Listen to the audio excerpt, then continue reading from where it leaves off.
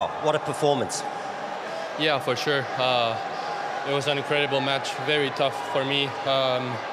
Stefano played amazing. I think he was grinding a lot, so it was a very tough opponent. And I'm happy to be able to be there mentally. It's tough.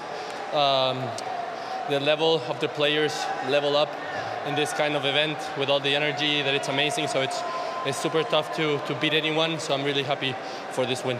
Was it sort of tough playing with the expectation? You're representing your country. You look at the rankings. You think this is a match you can close out easily. Does that play on you throughout the course of the 3 sets?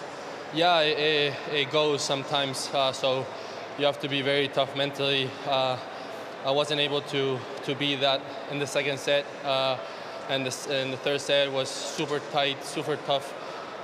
He was serving very well, moving the ball very well. So I had to stay calm. It was difficult, so it's a great match for me personally to get the win here.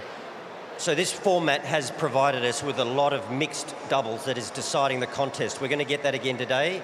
Will you be playing? What can we expect? Yeah, it's so tough since the way the format is, as you say. Different country has different better players, so we will see now with the team what we do. Last tie is decided by two points, so hopefully we can get the win this one.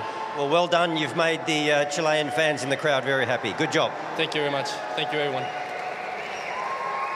Yeah, well navigated.